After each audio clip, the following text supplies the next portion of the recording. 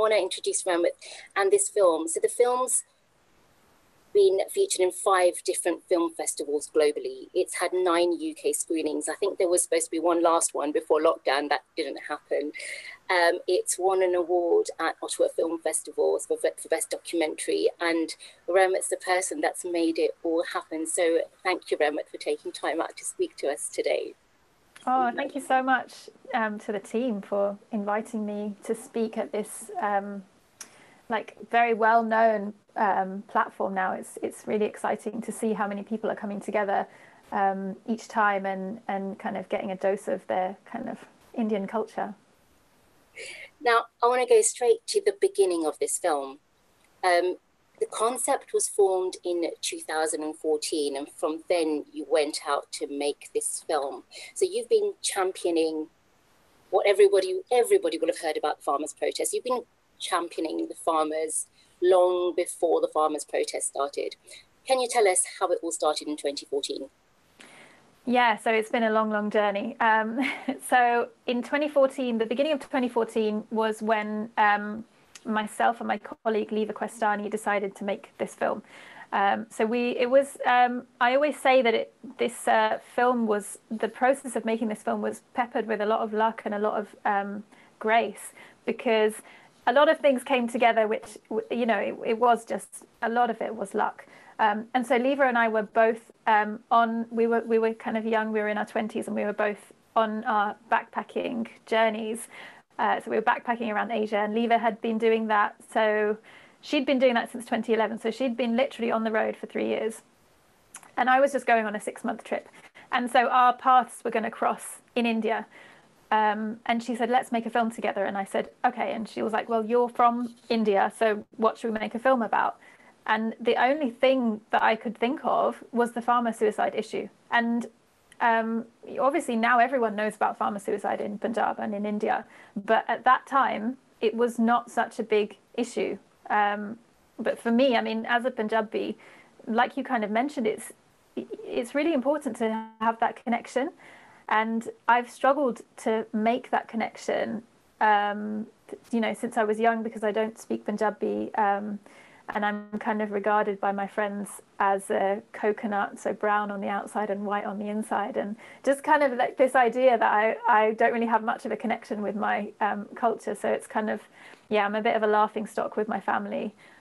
Because, yeah, 2 girls, none of whom, you know, neither of whom spoke Punjabi, just went out to Punjab and made this film. And so, yeah, we came from very, very humble beginnings, for sure. And in October of 2014, we went out to Punjab to film this documentary. So we had minimal kit, because we were both, literally, we had just our backpacks. And we were hoping to make a 5-minute short film. And that's what we had planned for. We'd done a lot of planning, we'd researched, we'd got in touch with farmers and all that kind of thing. But it was for a 5-minute short film. And, you know, you wouldn't believe how much goes into just making a 5-minute short film. And so we went there, and while we were filming, we kind of realized that this is not going to fit into a 5-minute film anymore, because the depth at which, you know, each interview was going into, and the stories which were being uncovered were so much, like, they were just so much more powerful than we had ever expected. We had kind of seen this as a like a trial run, or just a short film while we were traveling. And we realized that this was actually a really big deal. So while we were filming, I always kind of say this, that the next person we spoke to, we would say, oh yeah, you know, we're making a 10-minute film, and we were kind of unsure, and we were like, oh, let's just say 10 minutes. And then, you know, the next village we'd go to, they would say, how long is the film? And we'd say 20 minutes, and then 30 minutes. And then there was a point when we just had to say, we don't know. And it wasn't until, so obviously so after that month, we spent just over a month filming. Mm-hmm. We traveled all around Punjab. We filmed in Amritsar, in the Pind in Sangrur, in Anandpur Sahib, and then we continued our travels, and then we came back together in I think it was early 2015. And so this is a photo of Leva and I doing seva at Harmandir Sahib in Amritsar. And so yeah, so we came to edit in 2015 at some point. I think it was the beginning of 2015, and it was then that we realized, after about a month of editing that this was a feature-length film, this was a full-length film.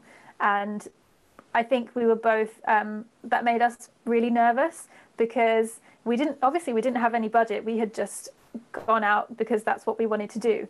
There was no budget, there was no plan to spend this much time on it. And so we spent another 2 months editing. So we spent 3 months editing, literally took 3 months off work, edited full time, 9 a.m. till 10 p.m. every day.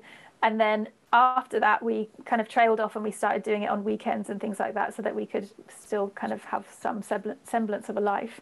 And then, yeah, I mean, fast forward a few years, we've had our cinema screenings. It was, it was such a milestone to have had the film go into cinemas after all that time working on it. And then as you said, we were going to have one more cinema screening, but we've just pushed the kind of online release forward, so it's available on Amazon Prime and Nishani Plus. So yeah, it's available to watch now for anyone who hasn't watched it yet. And if you haven't watched it, please stick around, because there's not going to be any kind of spoilers in this conversation. Yeah, absolutely. I think now, let's just show a short trailer from the film so people can get an idea of what the film's like. So if you can show the trailer, that would be lovely. देखो जिहड़ा है साडा खेती दा धंधा, साडा सब नालों वड्डा भरोसा रब नाल है। पेस्टिसाइड सब तो बड़ी मार्केट होगी मेरे ख्याल Asia the. It's a major problem. We don't have too many years, maybe 2-3 decades, and then everything collapses here. Green revolution I rather call greed revolution. कई बारी तां पता नहीं हुंदा, दवाइयां रे फालतू पाने कि मेरी फसल माड़ी ना रहे जी, पर वो खाण दे योग दी तां रहिंदी नहीं, पर करिए की? ये जिवें ना एक आमली हुंदा, आमली हुंदा, ਉਹ ਆਪਣੇ ਭੁੱਕੀ ਖਾਦੇ ਬਿਨਾ, ਫੀਮ ਖਾਦੇ ਬਿਨਾ ਉਹ ਖੇਤ 'ਚ ਕੰਮ ਨਹੀਂ ਕਰ ਸਕਦਾ, ਔਰ ਉਹ ਖਾਊਗਾ ਤਾਂ ਉਹ ਖੇਤ ਚੱਲੂ। ਉਹੀ ਇੱਕ ਰੂਟੀਨ ਬਣ ਗਿਆ ਸਾਡੇ ਖੇਤਾਂ ਦਾ, ਸਾਡੀ ਜ਼ਮੀਨ ਦਾ। ਮੇਰਾ ਜੀ ਕਰਦਾ ਬਸ ਮੈਂ ਖੁਦਕੁਸ਼ੀ ਕਰ ਲਾਂ, ਨਹਿਰ 'ਚ ਛਾਲ ਮਾਰ ਕੇ ਮਰ ਜਾਂ ਕਿਸੇ ਵੀ ਟਰੱਕ ਦੇ ਥੱਲੇ ਆ ਜਾਂ। ਮੇਰੇ ਤੋਂ ਜੀ ਨਹੀਂ ਜਾਂਦੀ ਹੁਣ, ਮੇਰਾ ਬੁਰਾ ਹਾਲ ਆ। ਜਦੋਂ ਇਹਨਾਂ ਦਾ ਡੈਡੀ ਮੁੱਕਿਆ, ਇਹ ਛੋਟੇ ਬੱਚਿਆਂ ਨੂੰ ਦੋਨਾਂ ਨੂੰ ਕੋਈ ਸੁਰਤ ਨਹੀਂ ਹੈਗੀ। ਇਹ 8 ਸਾਲ ਦੀ ਸੀ ਮਨਪ੍ਰੀਤ, ਤੇ ਇਹਦਾ ਡੈਡੀ ਕਰਜ਼ੇ ਦੇ ਵਿੱਚ ਬਹੁਤ ਜ਼ਿਆਦਾ ਦੁਖੀ ਹੋ ਗਏ ਸੀ। ਉਹਨੇ ਔਖਾ ਹੋ ਕੇ ਜਾ ਕੇ ਸਪਰੇਅ ਪੀ ਲਈ। Once we overexploit the soil, the water, and we pollute the air, we are bound to pay the price. We are actually committing crimes. We can sow a seed and see it grow, and it gives a great amount of joy to see that miracle of nature that is reproducing itself on a daily basis. It is marvelous. The farmer is someone who can be independent, and he can be his own master actually on his own land. We have a legacy to leave for the next generation, so it is our duty to work with nature.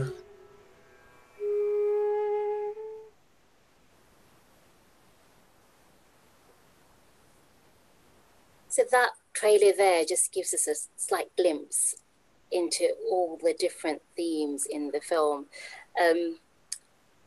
So it was finally released in 2019. You started on the journey in 2014, and I've been working with you alongside you just to help get that push there. But you hear from the farmers and their families themselves.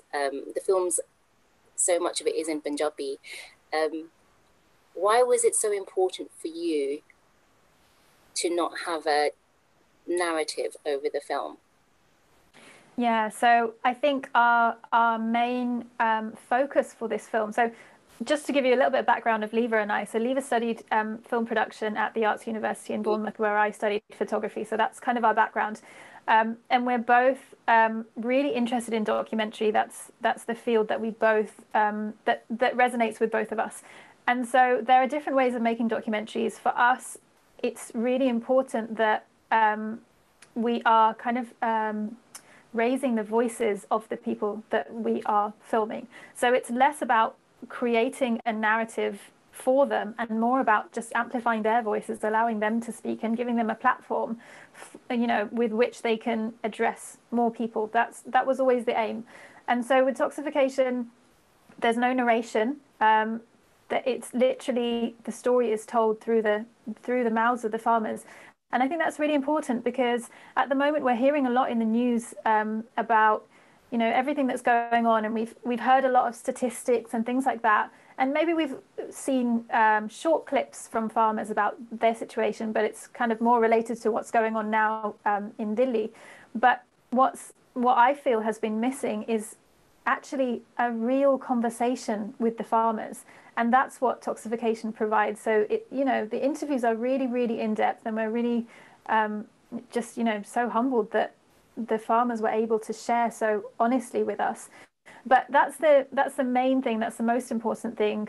We didn't want to create kind of like a propaganda film, or a film which is one-sided. We wanted for it to be as neutral as possible, and that's why we also spoke with government officials. We spoke with a gentleman from the Department of Agriculture, and we spoke with you know, all sorts of agricultural experts. So yeah, we feel that we've created something which is kind of as neutral as possible. And it's not, it's the aim of it is not to push people in a certain direction. The aim is just to allow people to make up their own minds, and to amplify the voices of the farmers so that they can tell you exactly how they feel and what they're experiencing. I think when you watch the film, I've been lucky to have watched it many times on the big screen, as well as watched it here on my laptop as well. But you do feel, we talk about characters in the film, but they're not characters, they're real people, and you do start identifying with them. They're human, they're people. The more you hear their stories, the more you feel. And there is a very human connection. And there are several stories, and I think my two that I connected with the most, that really get to me, are Gurpratap Singh, who we saw in that trailer talking about how he wanted to commit suicide, and then there's another elderly Amarjit Singh, elderly farmer Amarjit Singh, who tells his story. And for me, I think of my grandparents, I think of my Nani Ji again, and you know, when you think that, and it does make you wonder. When I feel that much emotion when I watch the film, you spent a month out there with them. Your personal connection with these characters, with these people, because that's who they are. They're not characters in a film. With these real people in this film, how was that for you?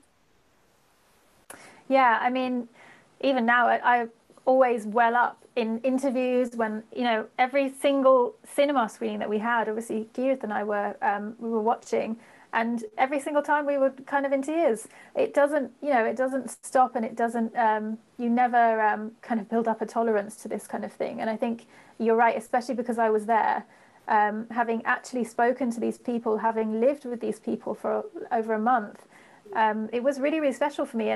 And also because I'd never had that experience before. I'd never been to the Pind or lived in the Pind before. So that was really, really magical for me. But I remember one moment where Amarjit Singh, the farmer who you were just speaking about, so we'd done his interview, and it was really, really emotional, really tough. And afterwards he said to me, thank you. And I said, why are you thanking me?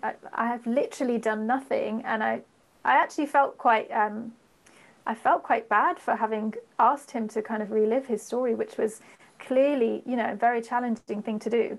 And so I said, why are you thanking me? And he said, no one has ever asked to hear my story. No one has ever been interested in hearing my story. No one has ever wanted to know my reasons behind, you know, the things that I've done in my life, or the choices that I've made in my life.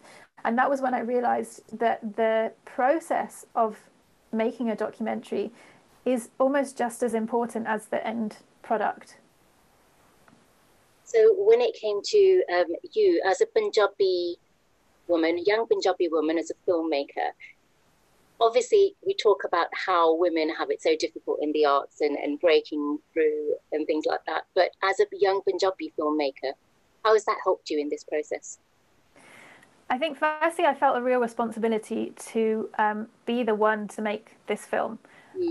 Being a Punjabi and knowing how the media can really twist things, or they can kind of have their own take on it, and it can become a one-sided thing. I was really keen to ensure that if this story was going to be covered, it was, you know, at least half of the team was Punjabi, because, you know, it's just important. And so, yeah, that was really important to me. I've gone a little bit off track here. Can you just remind me what your question was? So it was basically asking about how you, being a young Punjabi filmmaker, how was there a benefit of being, usually we see that as a, you know, it's difficult to break those ceilings, difficult to break through, but, you know, were there any positives of being a Punjabi filmmaker in this process? Yeah, I mean, I think probably the farmers, I think I was probably the laughing stock there as well, because I was a Punjabi who didn't speak Punjabi. Oh. And I remember there was a point where we were filming a group of women who were farming just by themselves during the daytime. And I was just kind of like fumbling by and getting by with my like limited Punjabi. And one of them literally said to me, "What, don't you speak Punjabi?" And I was just like, "No." So yeah, I mean, I think it probably did help to understand the culture and to understand the customs. But I learned a lot actually about my heritage and about being Punjabi just, you know, during that process. But as a woman also, I think that's another challenge, because obviously I work in a male dominated field, and I've had like so many instances from 2014 and before to now, you know, during the cinema screenings, my husband would be there, and every single screening people would go up to him and shake his hand and say, "Well done." And he'd say, "She made it before she met me," you know. But that was a really common thing. But I think also in some ways, like in terms of a silver lining, there was a massive benefit to being two young girls making this film, because there wasn't a big crew. It was literally just the two of us, and we had two young boys who were our translator and our runner. So it was literally just four kids essentially, kind of like rocking up in a Jeep and doing these interviews in the middle of fields. That's literally how it was. And being females, I think that helps to have certain challenging conversations. This is Harkirat, our translator, helping me with a tracking shot, which is on a skateboard on a plank of wood. That sums up the way that we made this film. And yeah, so in terms of being two young women, I feel like a lot of the farmers felt they were able to open up to us because we were women.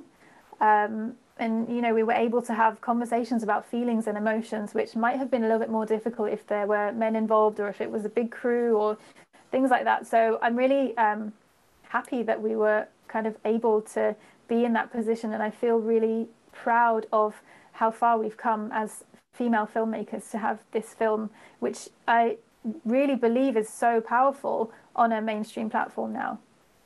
I think that is really, really important. But just looking at this image here that's on the screen right now, and you just talked about the skateboard, and you were going out there to make a short film.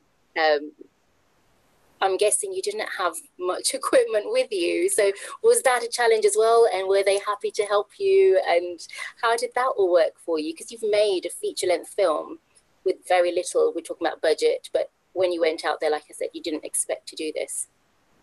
Yeah, we had very, very minimal equipment, but I think my philosophy is less about the kind of technical side. It's more about the stories, and it's more about the feelings and the emotions and the depth.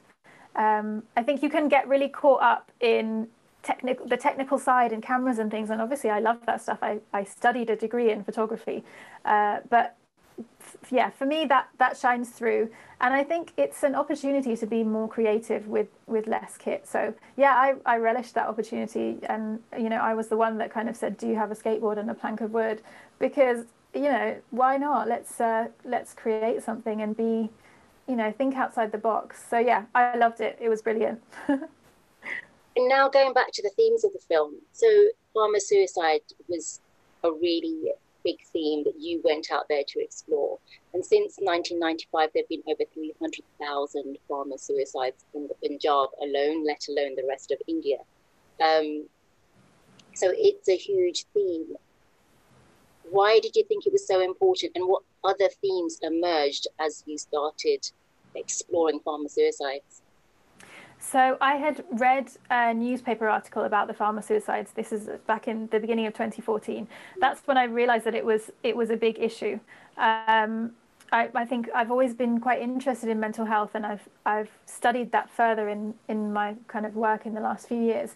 But that was what really interested me. What I didn't realize was that there are other issues in Punjab which all kind of lean on each other to create the situation that we've got. So it's a very, very complex situation.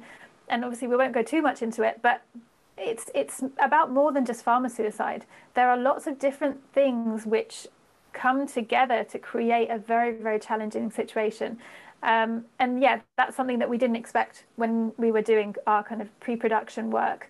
We had no idea that the other issues would be so, would kind of, create the farmer suicide. We thought they might be part of the story, but maybe a small part of the story. We didn't realize that it's literally just a triangle.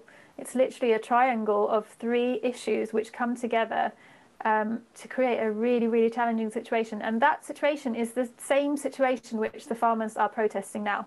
In that sense, nothing has changed. And we don't know what's going to happen with the agricultural bills, but I suppose time will tell. But, that's what's really interesting about Toxification. It gives context to what's going on now.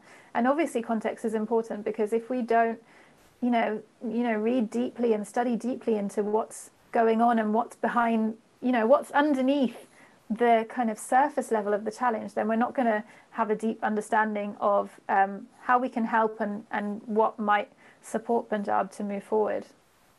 And I think this has been really interesting, because you started this film long before the farmers' protests, as I mentioned earlier. You've been taking this film up and down the country and globally since 2019.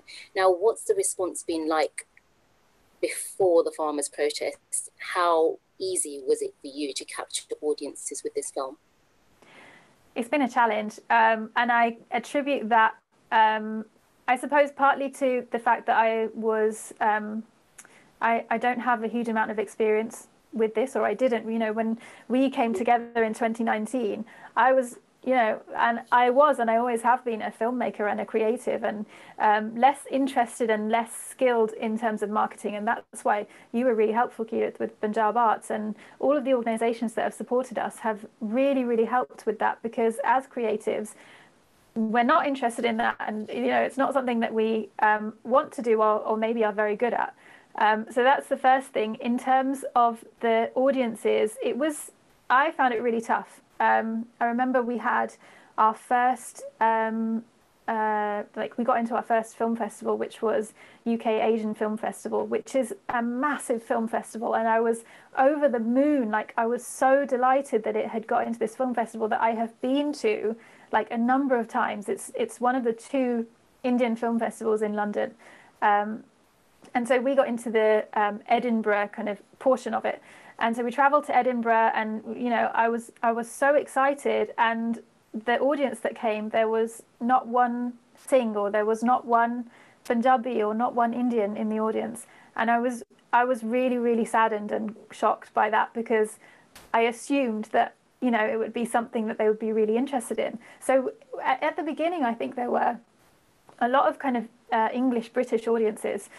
And then, yeah, I suppose as we moved forward and we began to tap into different audiences, and you were really, really supportive with that, Kirat, then the audiences became a little bit more diverse. But I was, it's actually a really amazing thing, if you look at it another way, that there are people who are not from our community that are genuinely interested in what's happening in Punjab. I think a lot of us might be guilty of kind of only taking notice when it affects us or when it affects our community.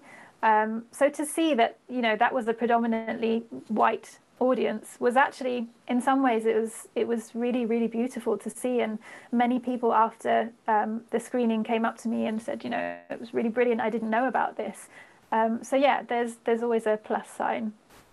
And I noticed in some of the screenings that we've been at, there's been a bit of a hesitancy in the audience, but the reaction to the films has always been overwhelming. And what's been the thing that's that you've thought the most about when an audience has responded to the film?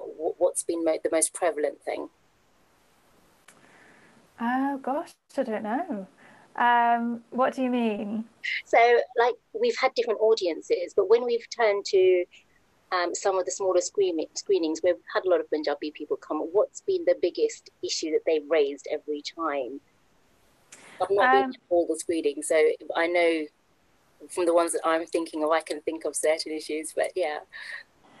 Yeah, I think a lot of Punjabis connected with it, and they kind of connected their families back home, and they kind of thought, oh yeah, I know someone who's suffering from this thing that you mentioned in the film. So that was quite nice, being able to kind of facilitate that sort of connection. In terms of responses, a lot of people want to know what I'm doing in Punjab to help the farmers. Obviously, I care about the farmers. Obviously, I wouldn't have made this film if I didn't really care. But in terms of my skill set, I'm a filmmaker, and that's what I love doing, and that's what I think I'm sort of half good at. So yeah, we've had a lot of questions about, well, what are you doing? Are you not setting up a charity? Are you not giving aid to the farmers? Are you not developing things like that? And I would love to be part of a team that does that. But for me personally, that's not something that I feel equipped to do. I know along the way you faced many challenges from our own community, and if you want to share those, it might, it's difficult to speak to our own community sometimes about the challenges they put forward in front of you. I don't know if you want to share those and how you've tackled them and how things have changed with the farmers' protests coming about. Yeah, I think the protest has changed everything. I think, yeah, I mean, in some ways it's quite challenging to now see that everyone cares. So, before, when we were, we really worked hard to try and get bums on seats, and it was really challenging. And to know that, and I remember having conversations with different organizations, and I'd say, can you help us? Can you support us with this film? And I had many people saying, that you kind of passed the boat, and this is not an issue anymore. And obviously, no one wanted this situation to happen. No one wanted the farmers to have to protest. But in some ways, it's sort of enlightened a lot of people that they need to look into this, and a lot of people have been educating themselves and understanding the issue and supporting toxification. So yeah, I mean, it's quite challenging because Geert and I have literally been banging on about this for years, and not to say that we're sort of jumping on the I don't know, on this situation in order to push toxification forward, because we're not. It's just it's and again, grace that this film has ended up being accepted onto a global platform just at the time that these protests are happening. That's I've always been so impatient with this project. Obviously, since 2014, I've been constantly trying to hurry everything up, and now I understand why it had to take this long. So in some ways it's been really positive, and in other ways it's the journey has been quite frustrating, kind of feeling like I was knocking on a lot of doors and not really getting a lot of support. But I think we kind of just have to move forward, and I suppose it brings up the question of, are we supporting our community enough? Are we supporting the arts enough, Punjabi arts? Because I think everyone on this call must, have an interest in the arts to be here. So, can we do more? I think that's really a question we, can all be asking ourselves. For me, as an artistic director for Punjab Arts, working with artists is really important, and supporting artists is really important.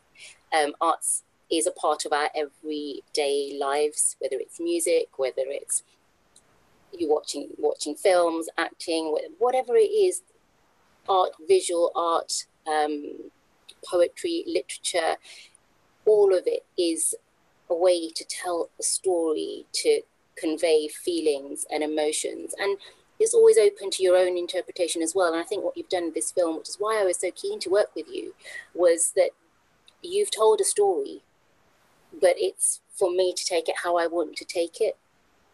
And that's really important. You're not,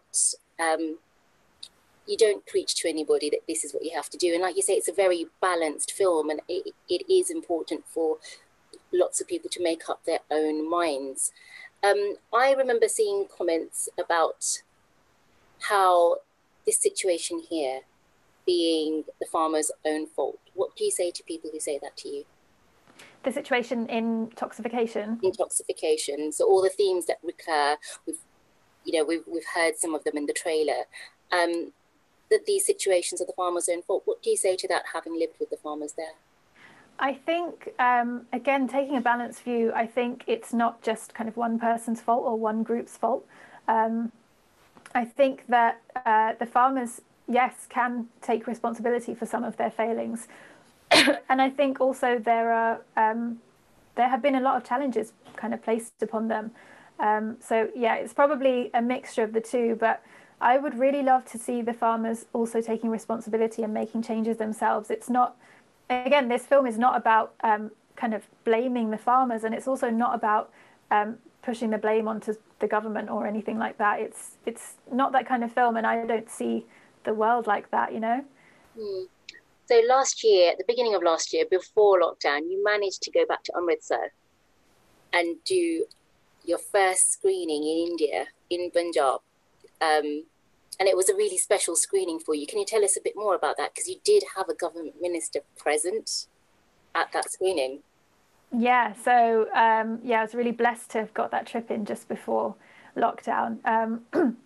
So the screening was at one of the venues, which you'll see in the film, and some of the people who were in the film were there, and I got to meet them after all those years, and that was really, really special. And I think one thing that had been really important to me, excuse me, was ensuring that this film was going to go back to Punjab and that people were going to see it in Punjab, because I think also in Punjab there are lots of people who also don't understand the issue in its kind of entirety, or maybe they don't understand the way that different issues are connected. And so again, there can be a lot of blame and a lot of blame and prejudice against different people. And I think for me it was important that people watch this film in order to take a step back and understand from everyone's perspective what's going on. So yeah, that was really important for me. And we did have a government minister present, which was really, really special as well. And I got to speak to him afterwards, and yeah. Was it taken positively, or how was it seen by him? Yeah, it was seen positively. I think as a kind of government official, he also was, I mean, he had to be kind of unbiased as well, and kind of maybe hold his tongue and things like that. So yeah, I don't know exactly what his thoughts were, but I did have a conversation with him afterwards, and he said that he was going to do everything that he could to make some changes and to support the farmers. Okay. And talking about the themes in the film, and you touched on your first audience being non-Asian, non-Punjabi. The themes in the film, I feel, are global. And recently I've watched a short film on the BBC, actually, about British farmer suicide. And when you look into that film, it's the same kind of themes that come up. How relevant do you feel is your film globally? I think it's relevant to everyone because we all eat food. Like, essentially, that's what it boils down to. Most of us don't grow our own food. Most of us are eating food which is grown by a farmer that we don't know. So this film is relevant to everyone. And you're right, the issues in this film are replicated, in many other parts of the world. So yeah, this is, I think if it's not already, this is going to become a global issue, because farmer suicide it's not unique to India or to Punjab. It's a phenomenon which is happening in lots of other parts of the world as well. But yeah, if you eat food, it's a film which should, or kind of may interest you. So yeah, and I've had my own journey since filming Toxification with my connection with my food, as well as my connection with my culture, and just kind of going on a journey of understanding more about what goes into our food and where it's sourced and how it's sourced and things like that. So yeah, it's definitely been a journey. Yeah, because I remember when I used to talk to my manji and she'd say to me, this nimbu, this lemon, it's not nimbu as we call it a nimbu. You know, lime is what nimbu is, not, yeah. She'd be like, that's what we use there. So that's what I want, buy me that and not this. And she'd be like, you know, a gajjar isn't the real color of a gajjar, and this isn't the real this, and you know, this isn't asli this. You know, it's really interesting to hear the farmer's point of view, and coming being the granddaughter of a farmer, how they understood the difference even here in the UK when they were eating something. She was very quick to comment on, this isn't real, this isn't true to what it should be, it's not, you know. And it just makes you wonder, with all that we talk about the pesticides in the film, is what we eat right now healthy for us? If we see loads of programs on TV right now, do we know what we're eating, and how has food been processed? So you've already touched on that question I was going to ask you. So how has that touched on your own food journey, but your own personal journey about being more pure in your food and your thoughts and your sort of mindfulness? Yeah, I think I've been on my own journey. So since 2014, I got really into yoga, and I actually trained as a yoga teacher a couple of years ago. And so my kind of personal journey has included mindfulness. I've done a lot of trainings on trauma and, the kind of mental health side of things. So that's something that's, really interesting for me. And I kind of hope to make more films which are going to build on the kind of journey that I've started on. But yeah, I mean, in terms of like kind of this way of living, I feel like lockdown has taught us a new, or maybe many of us or some of us, a new way of living and a way of slowing down. And so I've personally been really interested in mindful living, slow living. So just generally taking a bit more care, being a bit more mindful about what we're doing, what we're putting into our bodies, and that's not just food, that's also what we're watching, the conversations that we're having, all of that kind of stuff. So going on this kind of holistic journey, and I think Toxification played a part in that, because Toxification was where I learnt, all of these rituals and ways of living.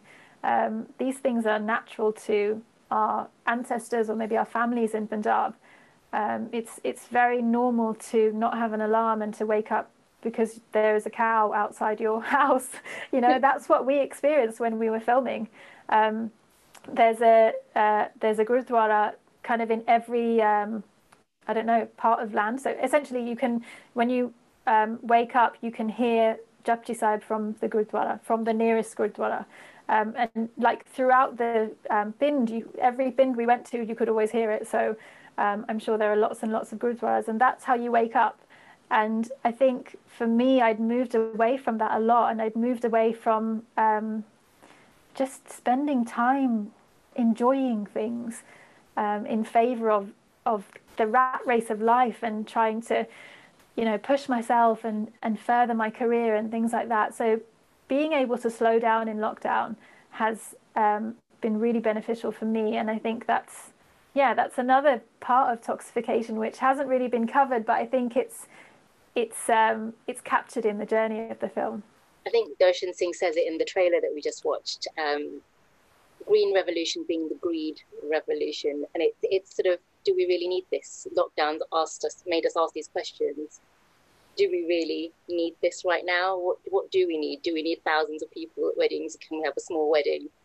Even things like that in our community, which we've just kind of lost context, I feel. I think there is definitely something to think about that with lockdown and what we're eating and what we're doing in our daily lives and what we're consuming, be it food and otherwise. But I think also, I think farming seems to be a very spiritual way of life as well. And we forget that for our ancestors, food. We talk about the motherland, we talk about the earth.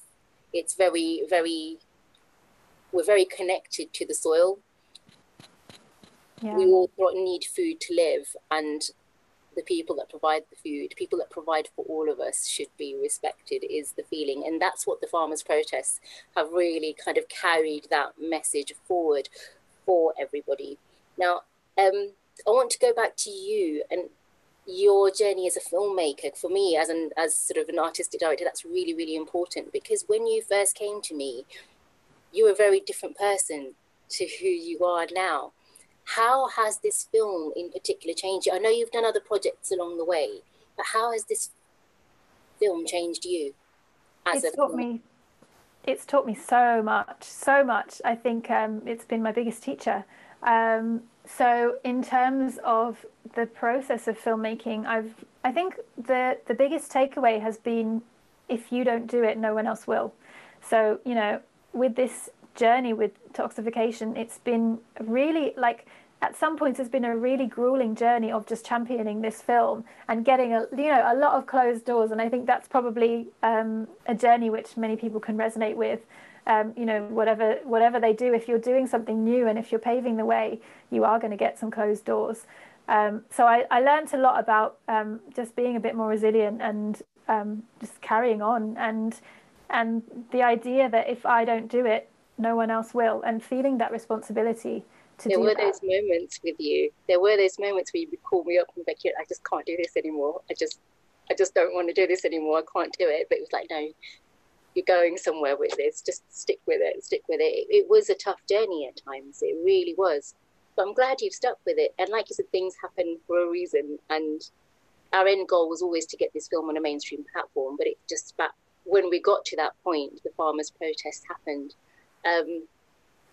But you, as a filmmaker, you know, I think your outlook on filmmaking has so changed in terms of what you'd like to do. You seem very certain what kind of filmmaker you are now. So how do you see yourself? Yeah, so during this process and during the last few years of learning more about mental health and trauma and things like that, I've learned a lot about the filmmaking process being very powerful. And so the idea of kind of just going in, like parachuting in, taking my stories and then parachuting out doesn't really work for me anymore. Although it worked for Toxification, and it created something which is really, really valuable. And lots of filmmakers, I mean, most filmmakers work in that way, especially documentary filmmakers where there isn't really much of a budget usually. But yeah, for me, that doesn't work so well anymore. For me, the next film that I make, and I plan to make more films in a kind of similar vein.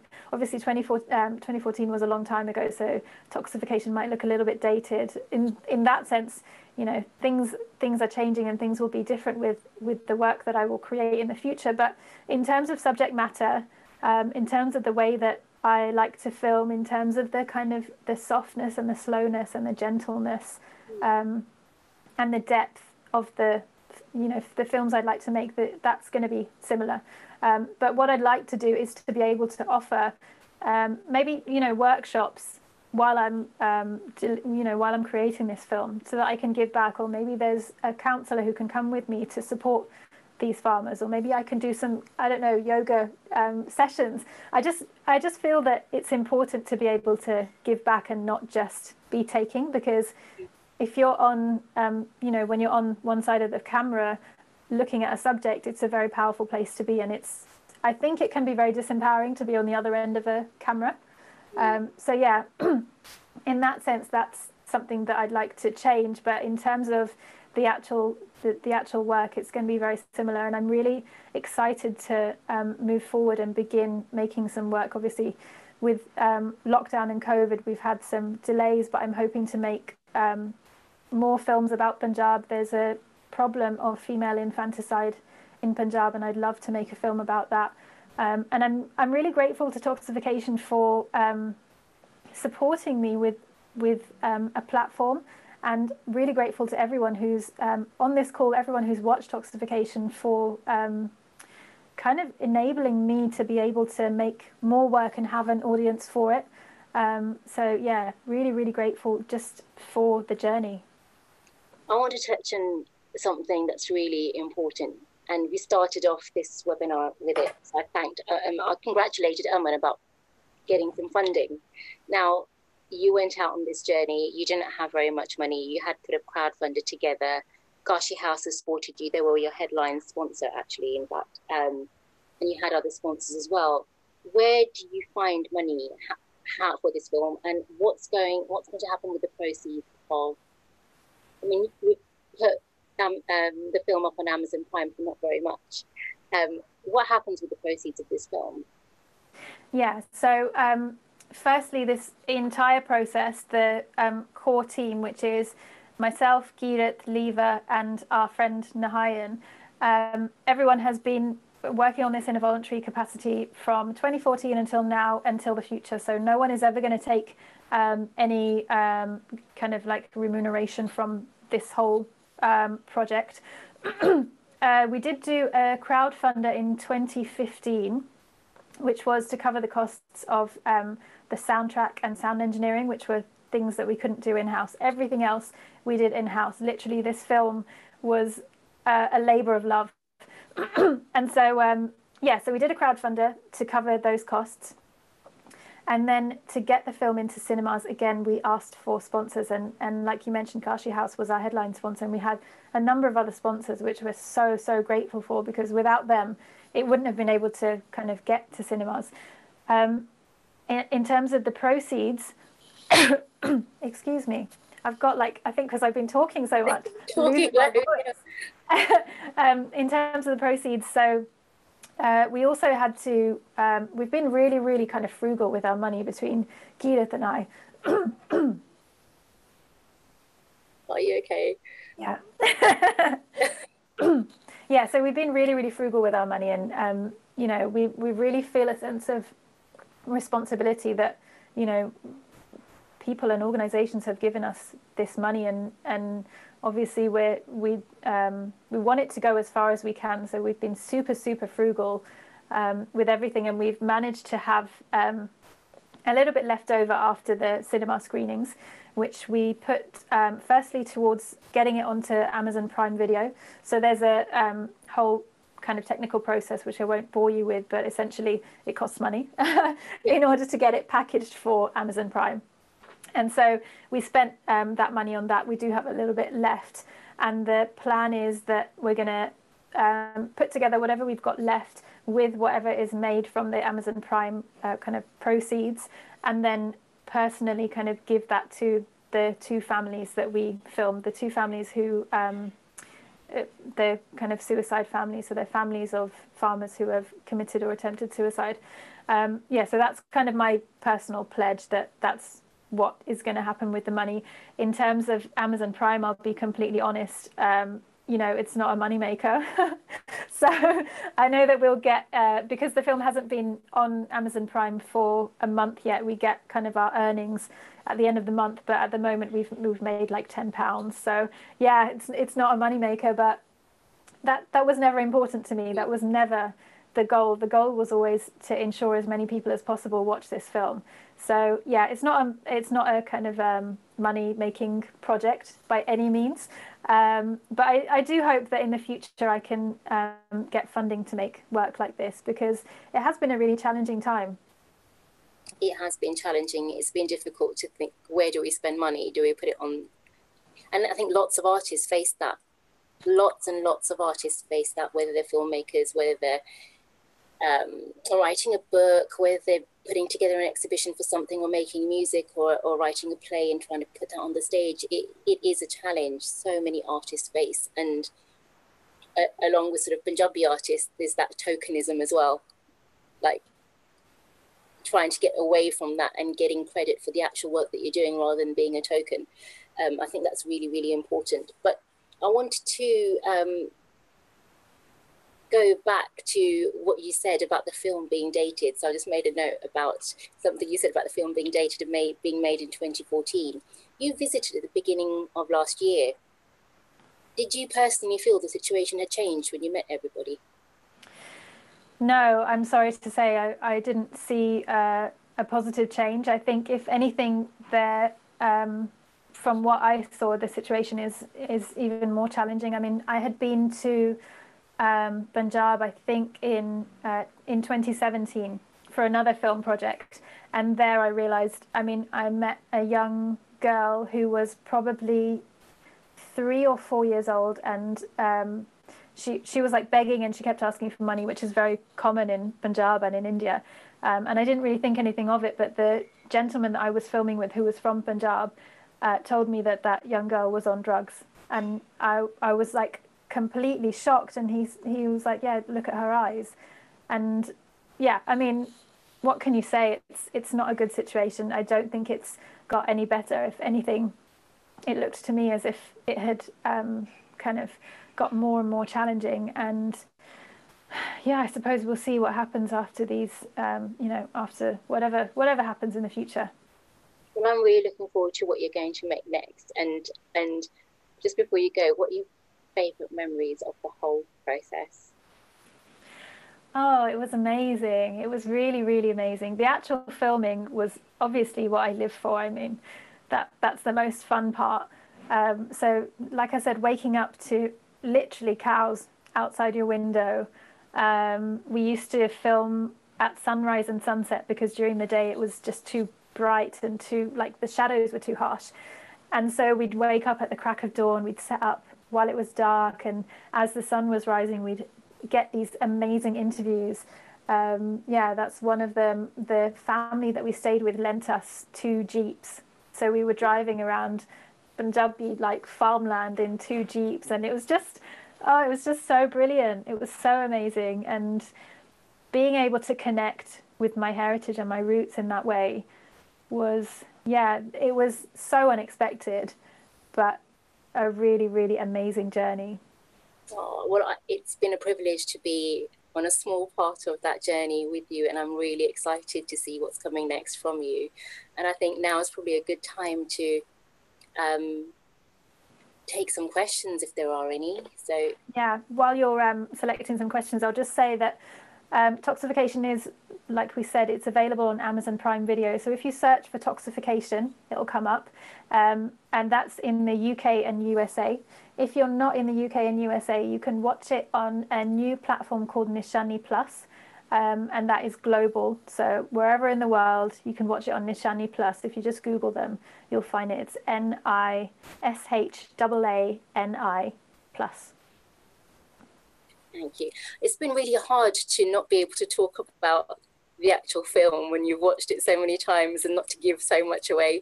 But it's been a bit of a challenge for me not to give so much away because there's so much you want to talk about, and it's quite different from doing a Q&A with you in live after a screening.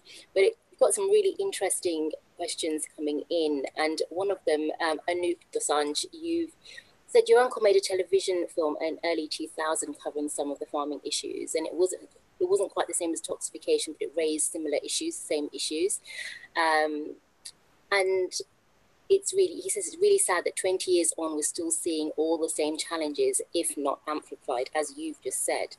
To ensure we're not talking about the same issues another 20 years on, what action do you think we can now take? Is there one single thing that we as individuals outside of the Punjab can do to make a real difference?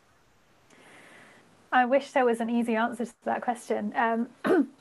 For me, I can't kind of say one thing which will help. I think it has to be a concerted effort. I think there have to be a number of organisations which get together and create a long-term solution. I don't think it's just a case of pumping money into Punjab. I don't think that's a long-term solution. So although there are a lot of people that are donating, and I think that's great, I also wonder if that's going to ensure longevity. So that's one thing. I think for me, I've reconciled with the idea that it's a really challenging situation, and feeling really helpless about it by doing some research on where my food is coming from and trying to be a bit more kind of ethical in the way that I do that. And also just, I think it's a massive thing just to watch Toxification and just to educate yourself and just to tell friends and family, whether they're Punjabi or not, just to kind of educate them on it and encourage them to watch it. I think that's a massive thing. And yes, we do feel helpless here. And there isn't, you know, one thing, you know, I wish I could say, yeah, just donate to me and I will go and fix everything. But, you know, I'm afraid it's not that simple. It's, it's tough. And Dejwal Rolmill asks, that the film's shown that de-addiction rehab centres have helped in Punjab. Do you know if the Punjab government has showed any initiative in establishing more centres? I don't know. So the centre that we were filming at, I'm not sure it was a government, like a governmental institution, but I know that the government do have some kind of things in place to support Punjabis who are struggling with drug addiction. But I just don't know if it's enough, or if it's or if those kind of ways of doing things work.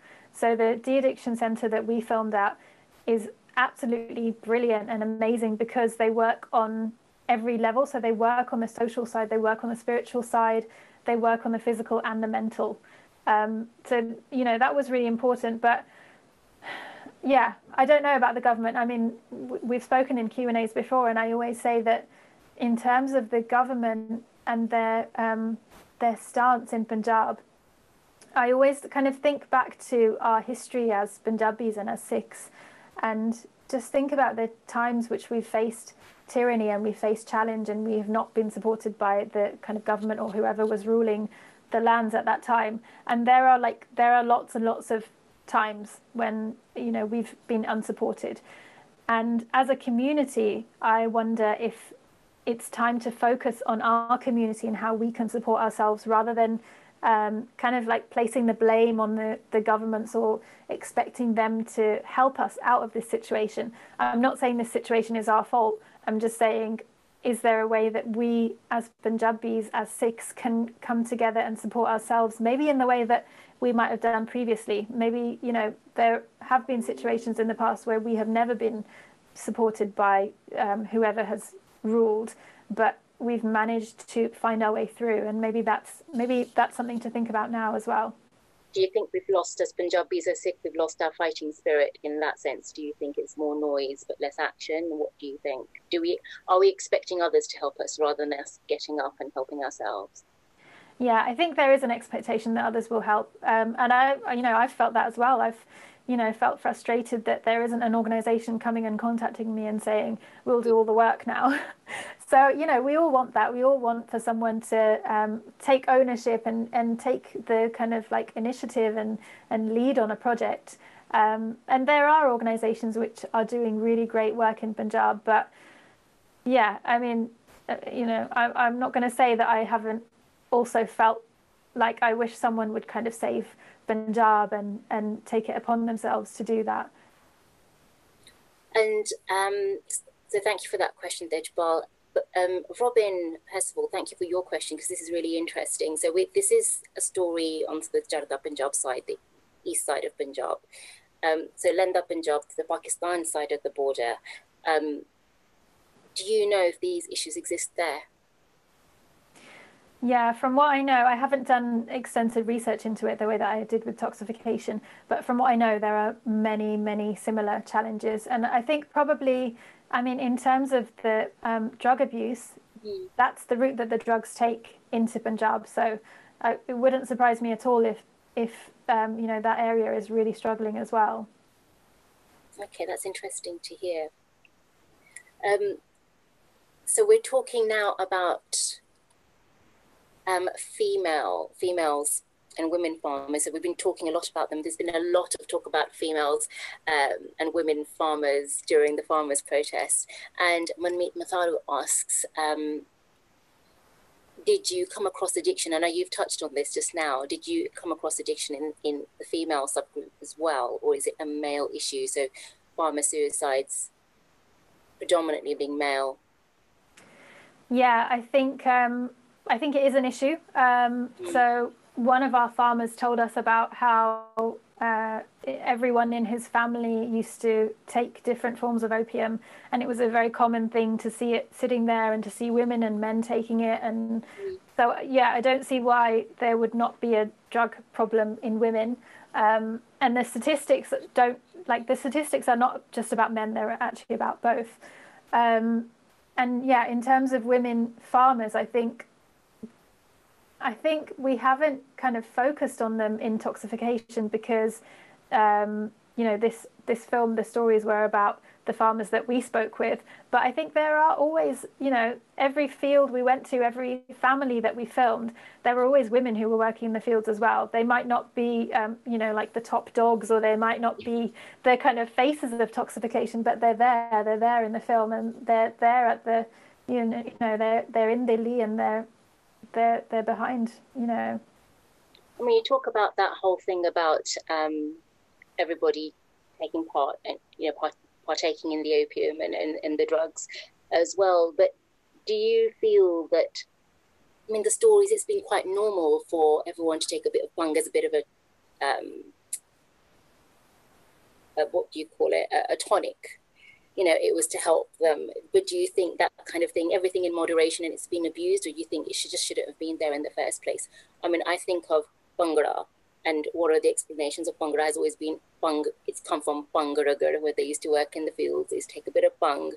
And we have stories of our grandparents and great-grandparents telling us, you know, they used to like a little bit in the pakore, and off they went, you know, that kind of thing. And it was so normal. It feels, but it didn't feel wrong because it was seen as a tonic. What do you think of those things, those stories, when you hear them? Yeah, I mean, I don't have a huge amount of kind of experience in this. I've never heard any of these stories in my family. But I know when I got married, I remember my in-laws talking about their kind of mother just like taking opium and just literally just knocking it back, basically. Yeah, for me, that's really shocking. But obviously, it has been a big part of Punjabis' lives, and it still is. And that's why it's a normal thing in the houses there. So clearly there's a sort of cultural element which is normalized. And for us, it might seem really, you know, surprising that, you know, there are parents who are encouraging young children to take it just so that they are quiet. But if it's, you know, if it's normal, if it's a reality, then who are we to judge? Okay, it's really interesting that you say that, because it is very different to turn things that have been going on, to turn things around that have been happening for generations and generations. And it's like, when do you stop being more open? And I think it's the same here as well. So going back to, I've got a question here from Ranjit Jadle. Thank you for your question. It's about the Indian authorities, and did you come across any problems with the Indian authorities in making the film? And given the current climate in India, the plight of the farmer and the heavy-handedness of the authorities there, he says, this type of film would not be possible today. Now, I know that you have it in you. You're determined to kind of make a Toxification to follow up or follow up the themes in this film. How do you feel that's going to affect you? Yeah, you know, seeing the injustices that have happened in the last few months has been really shocking. Even I remember when I went in 2019 when I went to Punjab, even then I kind of felt a bit unsure as I was kind of like crossing the border and things like that. You do always get a bit nervous, but I'm much more nervous now for sure. And I have friends who have been posting about these issues on their social media, and they're also feeling very nervous about going back. So yeah, I don't really know how to feel about that, and I'm just hoping that things will calm down and I'll be able to safely travel there again. I mean, I personally remember when you first said to me, I want to go back, I'm ready to go right now. And I didn't want to say it to you. And I was like, I mean, I said it to Amrit, who works alongside me in Punjab Arts. And I said, I don't want Rehmat to go because I don't think it's a safe environment for her to go and make a film. We've seen what's been happening out there, but it, you know, as a filmmaker, you get caught in the middle of the politics. And how does that make you feel? Toxification was never a political film. And yeah, I mean, it's quite sad that we've become embroiled in politics because that was never the intention of the film.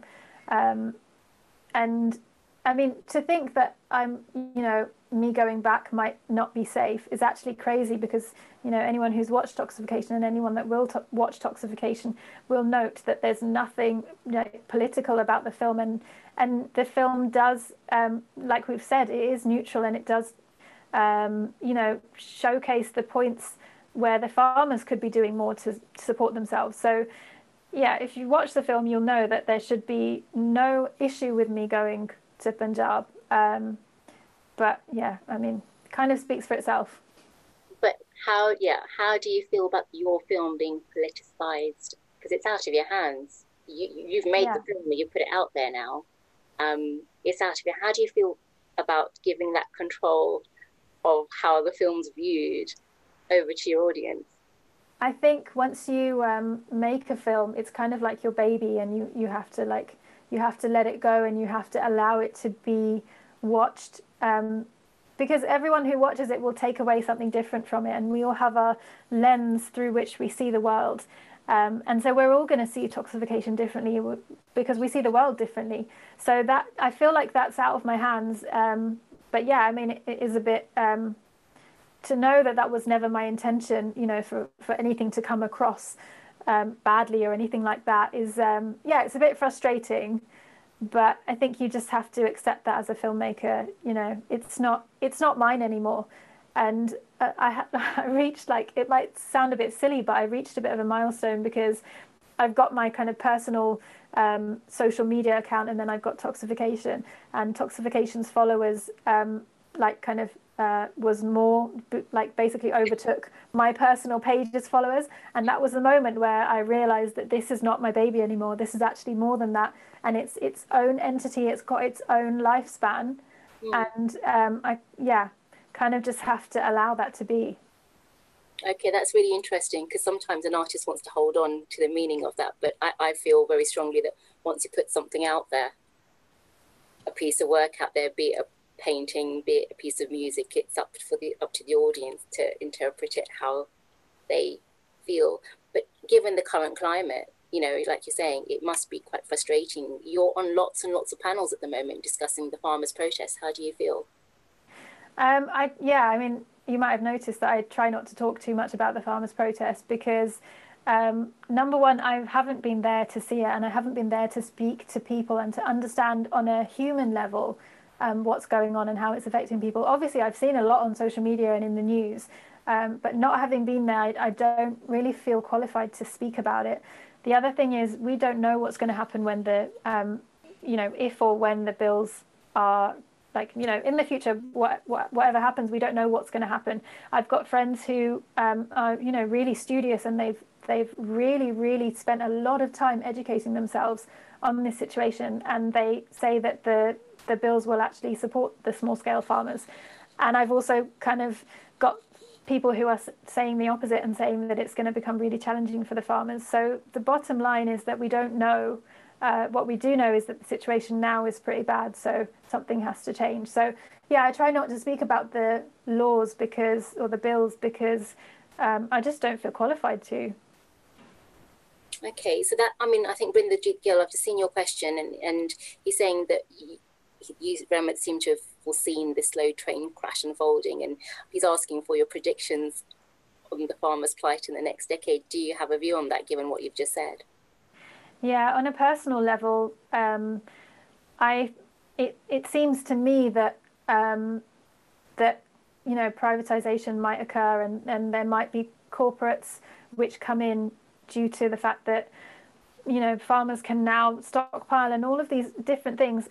For me, it seems like it was a challenging situation before, and this is not going to help. I think this is going to make farming more challenging for farmers. But yeah, that's just my own speculation. For me, watching your film also gave hope. But given what's happened, do you think they just managed it really badly? They could have done it in a different way. Do you ever feel that? What, in terms of the farmers being consulted or not consulted, or how they were being helped? I don't know if it would have been different if the farmers had been consulted. I think they still wouldn't have been happy.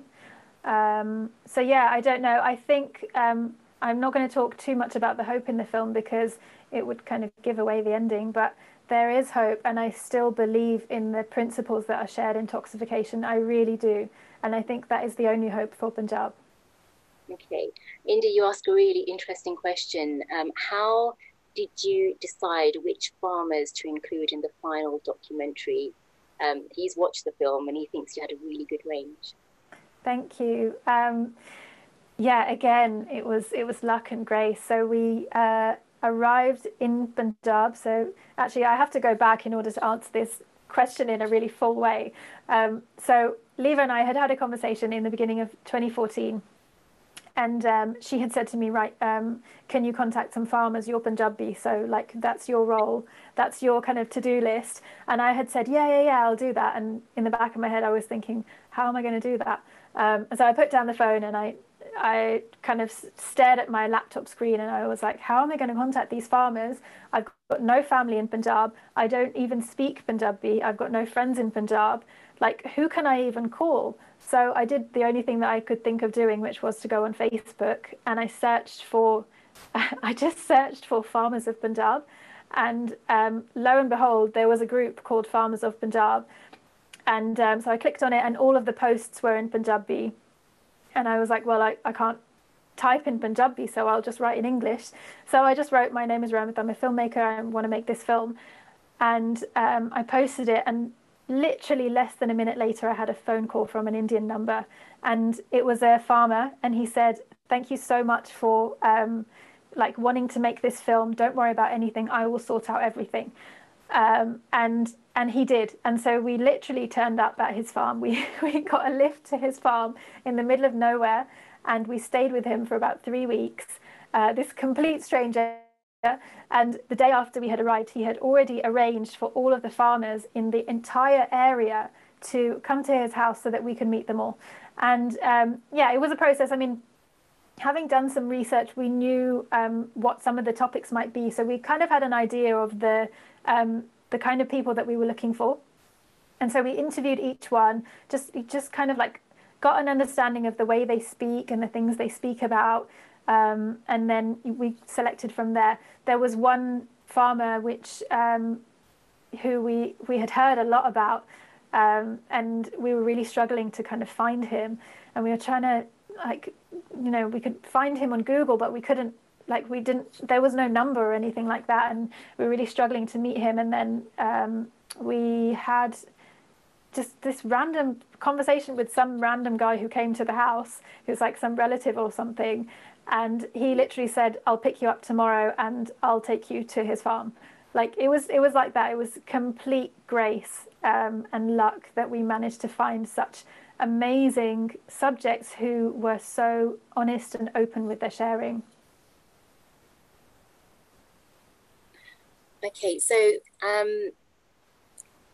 just following on from that, talking about the farmers that you've selected, Ravinderjeet, I'm just going to pick up on your question there. Was there any support available for the farmers to talk through the issues that you raised in your film with them post the interview? And I know you've discussed this already. Were you able to do something with them? So I'm still in contact with a lot of them.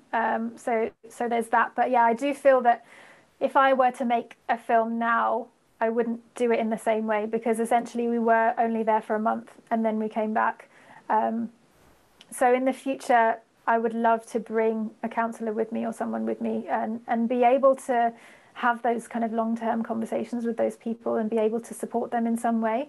But yeah, at that time, it wasn't even something that I thought of, to be perfectly honest. This is the way that we made Toxification in that sense is pretty normal. I mean, most of the documentaries that you watch, they don't have counsellors as part of their team, or they don't have mental health support therapists or anyone. It's not a normal thing to see in a film crew, but that's not an excuse. Okay, I'm really conscious of the time. There's so many questions coming in, but I'm going to try and get a couple more in.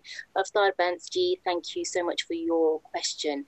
You say it's sad to hear about the amount of apathy and ignorance amongst our own community, Punjabi, Indian or Sikh. How do we get films like this to break through to the mainstream narrative of Indian media on the farmers' protest? So a bit of a political question, but just I would like to hear from you, how do we get this message through and get films like this, social documentaries like this, through to a mainstream audience, not necessarily just Indian, but just our audiences, because that was a challenge you faced. Yeah, I think platforms are really important. So that was why we went into cinemas rather than gurdwaras. And that was why we wanted it on a mainstream platform like Amazon Prime. So yeah, I think that's really important. I think it's important to be sharing these topics and these films with our kind of non-Indian friends. But I think for me, what's been really supportive about having it on Amazon Prime is that I can now potentially go to Netflix or, you know, another kind of platform like that, or BBC or whatever, and I can say, this film is on Amazon Prime and it's been watched by this number of people, so you need to take notice, you know, you need to have a look at this work that I'm pitching to you. So I think it's important to support our, you know, the artists and the filmmakers and the photographers in our community and help to give them platforms so that they can walk up that ladder and be able to deliver more of, you know, more similar work to the masses. Okay, and I think it's time for one more question. I'm going to end it on a light-hearted note because it's been such a heavy topic. Sorry to everybody else whose questions we haven't been able to answer, but maybe there's a way we can do that. But how has your Punjabi improved? Pritpal Tanoy, I would like to know. I was going to ask you this earlier as well, so that would be really interesting. We've had these discussions ourselves, so yeah. Yeah, I have a long way to go. Yeah, it has improved a lot. I mean, in terms of farmer speak, I know a lot about, you know, how to speak about wheat and rice and things, but I don't know if that really supports me in the real world. Yeah, I mean, on a personal level, I've got a couple of apps on my phone, and my parents are like, have you learnt Punjabi yet? Have you learnt Punjabi yet? So it's definitely something that I'm really keen on, and that's kind of my own journey. Has your conversational Punjabi improved? No, because I'm too nervous to actually speak it. I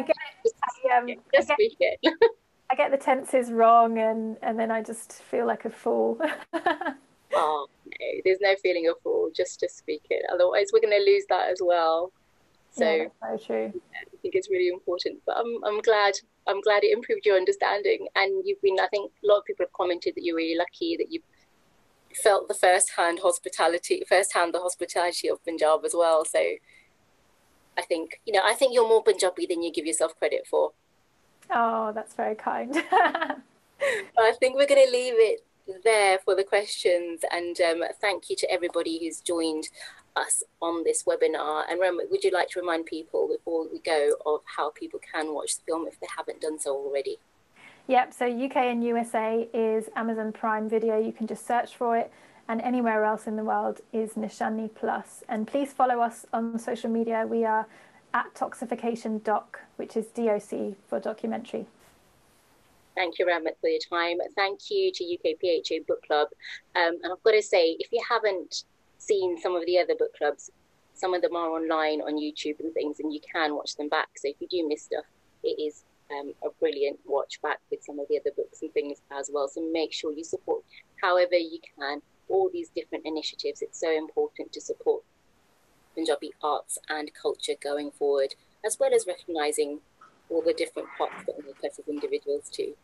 Thank you so much on behalf of KPHA, Punjab Arts, myself, and Rehmat too. Thank you so much.